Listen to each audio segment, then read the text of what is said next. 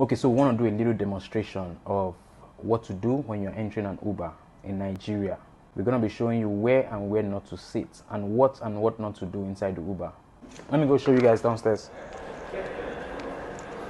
So Richard is going to be our prop driver. Your ride, just go here. Let me show you what can happen if you do this. So now I'm the driver. Can I start your ride, sir? Yes. You are sitting in front, so you have to use the seat belt. Thank you. This is my passenger. This is already a restriction. I have a surprise.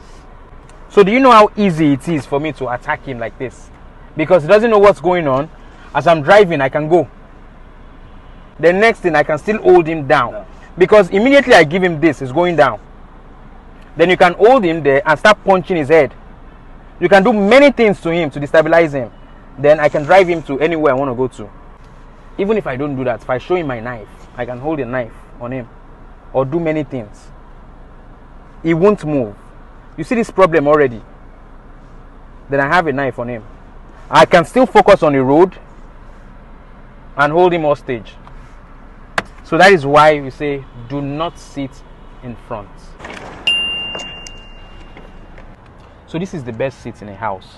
The reason why I wouldn't recommend this part, but if you have two passengers, okay, it's fine. One person can sit here, one is sitting here. But if you sit here, the problem is you can't really see where you are going clearly. So you see?